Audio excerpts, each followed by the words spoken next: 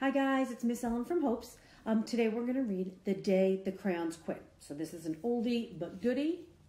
And let's just get started with this one. So our friend Duncan, he's got a bunch of crayons. So one day in class, Duncan went to take out his crayons and found a stack of letters with his name on them. Well, that's unusual. Let's see what happens. Hey Duncan, it's me, Red Crayon. We need to talk. You make me work harder than any of your other crayons. All year long, I wear myself out coloring fire engines, apples, strawberries, and everything else that's red. I even work on holidays. Whew. I have to color all the Santas at Christmas and all the hearts at Valentine's Day. I need a rest. Your overworked friend, Red Crayon. Sounds like he is a little exhausted. I know you guys are hard workers and sometimes get tired too. Wow, look at this one. Dear Duncan, all right, listen. I love that I'm your favorite crayon for grapes, for dragons and wizards, wizard hats, and it makes me crazy that so much of my gorgeous color goes outside the lines. If you don't start coloring inside the line soon, I'm going to completely lose it. Your very neat friend, Purple Crayon. So, he likes to stay in the lines, and it seems like he gets upset when his color is wasted elsewhere. Oh man, this guy looks like he's got a frown and really sad. Let's see. Dear Duncan, I'm tired of being called light brown or dark tan because I am neither. I am beige, and I'm proud. I'm also tired of being second place to Mr. Brown Crayon. It's not fair that Brown gets all the bears, all the ponies, all the puppies. Well, the only things I get are turkey dinner, if I'm lucky, and wheat. And let's be honest, when was the last time you saw a kid get really excited about coloring wheat? Your beige friend, Beige Crayon. Okay. So it seems like he doesn't get used a lot, and he is sad about that. Oh, man. Can you see this one? This is giant. Wow. Okay, let's check this out. Duncan, Gray Crayon here. You're killing me. Whew.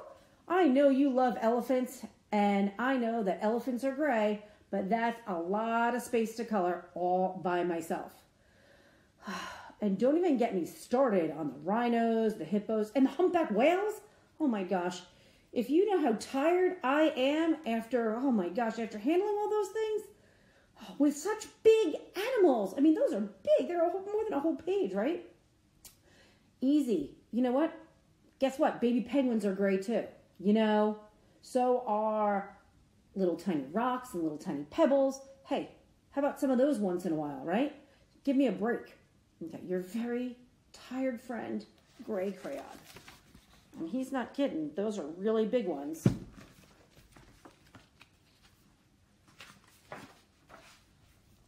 Okay.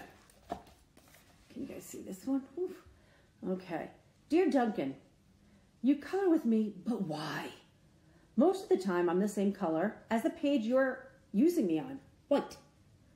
So if I didn't have a black outline, you wouldn't even know I was there. Oh, I might not even be in the rainbow, but I'm not used to color snow. I'm only used to color snow or fill an empty space between other things. And it leaves me feeling, well, empty. We need to talk. Your empty friend, White Crayon. Wow. Right? Do you guys use the white one often? I know, we see them left over or left out a lot. Okay, here's one over here. Hi, Duncan. I hate being used to draw the outline of things. You know, things to color in by other colors, all of which think they're brighter than me. It's not fair that you use me to draw a nice big beach ball. Why couldn't you do that? And then you fill it in with all the other colors. How about a black beach ball sometime? Is that too much to ask? Your friend, Black Crayon. So it feels like this one's feeling a little bit left out. Seems like they all want to be used and they all are important, right? All right, let's check out this one. Dear Duncan, as green crayon, I'm writing for 2 reasons. One, to say that I like my work. Loads of crocodiles, trees, dinosaurs, and frogs. I've got no problem with it. And I want to congratulate you on a very successful coloring things green career so far. The second reason I write is that 2 of my friends, yellow crayon and orange crayon, they're no longer speaking to each other. That's a problem, right? Both crayons feel like they should be the color of the sun. Please settle this soon because they are driving the rest of us crazy. Your very happy friend, green crayon. You can see he gets a lot of use there. A lot of green things, right? Now this one, okay. Dear Duncan, yellow crayon here. I need you to tell orange crayon that I am the color of the sun. I would tell him, but we're no longer on speaking terms, and I can prove I'm the color of the sun too. Last Tuesday, you used me to color in the sun on your Happy Farm coloring book. In case you've forgotten, it's on page 7. You can't miss me. I'm shining down brilliantly on a field of yellow corn. Your pal, the true color of the sun, yellow crayon. So, I know sometimes we get in arguments with our friends and we don't talk, and that makes both of us really sad. Oh, here are our friends again. Let's see what happens. Dear Duncan, I see yellow crayon already talked to you, the big whiner. Anyway, could you please tell Mr. Tattletale that he is not the color of the sun? I would, but we're no longer speaking. We both know I am clearly the color of the sun because Thursday you used me to color the sun on both the Monkey Island and the Meet the Zookeeper. Used twice. Pages in your Day at the Zoo coloring book. Aren't you glad I'm here? Your pal and the real color of the sun, orange crayon. Right? He did use them twice there. There's a lot going on here. So let's see this one. Dear Duncan, it has been great being your favorite color in the past year. And the year before that. And the year before that. But I've really enjoyed all those oceans and lakes and rivers and raindrops, rain clouds, and clear skies.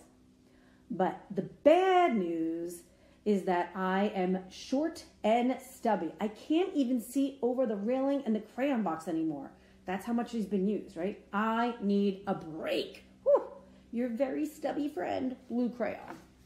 Right? So seems like he's been used the most because he's teeny tiny. Do you see him over there? Right? Wearing himself out. These guys are working hard. Here is another one. Ready? Duncan. Okay, listen here, kid. You have not used me once in the past year. Oh, he feels neglected and left out.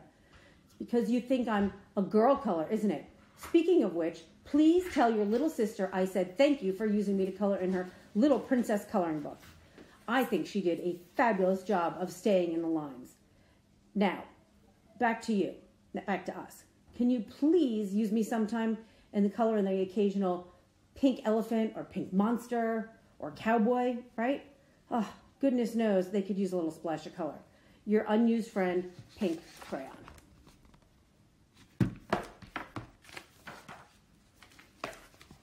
Oh man, what do you think is happening here? Hey Duncan, it's me, peach crayon. Why did you peel off my paper wrapping? Now I'm naked and embarrassed to leave the crayon box. I don't even have any underwear. Ooh, can you imagine? How would you like to go to school naked? I need some clothes. Help! Your naked friend, peach crayon.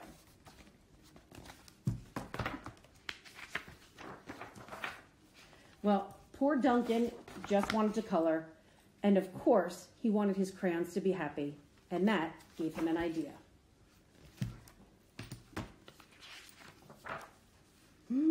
When Duncan showed his teacher his new picture, she gave him an A for coloring. Look at that, and all those amazing colors. Wow. And an A+ for creativity. So, what do they do best, right? They all color, and they're all amazing.